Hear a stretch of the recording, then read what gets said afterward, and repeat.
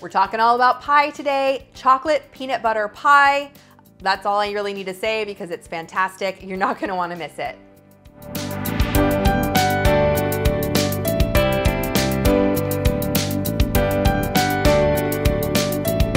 Hey everyone, it's Dorothy with crazyforcrust.com and welcome back to my kitchen. Today I'm showing you how to make a chocolate version of my peanut butter pie. It is to die for. Let's just get started because it's so good and easy to make. For more delicious desserts and easy recipes, be sure to subscribe to my channel. Now let's get in the kitchen. We're starting off with a box of chocolate pudding mix. This is just the small size box. It's about 3.4 or so ounces. And you're gonna add that to a large bowl along with 1 1/4 cups of non-fat milk.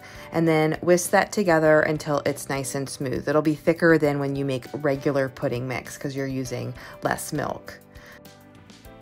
Another thing I love about this is that you can take out some of the sugar by using a sugar-free pudding mix and sugar-free Cool Whip. Super, super simple to do that. They even make sugar-free Oreos that you can make your crust with. Then you're going to mix in 3/4 cup of creamy peanut butter. I absolutely love this OXO sticky measuring cup. It makes it so easy to measure out peanut butter. I'll link that one down below. And then just whisk that together until it's nice and thick. You may need to switch to a spatula, but whisk it together. It'll be really, really thick, but nice and chocolatey and peanut buttery. Then you're going to add an 8-ounce container of whipped topping. I'm using Cool Whip. You can use the generic brand if you want. One thing I love about using Cool Whip is that the pie, it's more stable. Cool Whip is way more stable than freshly whipped cream. You can substitute about 3 cups of freshly whipped cream in this. You just have to be careful to fold it in and not mix it. Otherwise, the whipped cream will break and the pie will not solidify.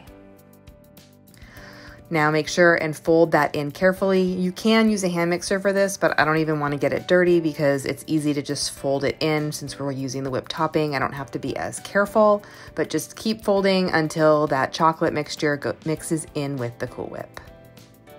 Then just add it to your pie crust. Now when it comes to a crust, I'm using an Oreo crust today, but you can use any of my no-bake crust recipes that you want, or you can make my all butter pie crust if you want it to be a semi-baked pie. I love making it no-bake, plus the combination of Oreos and chocolate and peanut butter are fantastic. And that's it. Once you are done and it is chilled, you have a chocolatey, peanut buttery pie with that crunchy Oreo crust. Oh, it's so good. I topped it with some more Cool Whip and I'm adding some chopped Reese's peanut butter cups on top, but you could top it with chocolate chips. You could leave it plain, drizzle some peanut butter and chocolate over the top. So many different ways. No matter how you make it, this is gonna be one of your favorite pies, especially if you love chocolate and peanut butter as much as I do.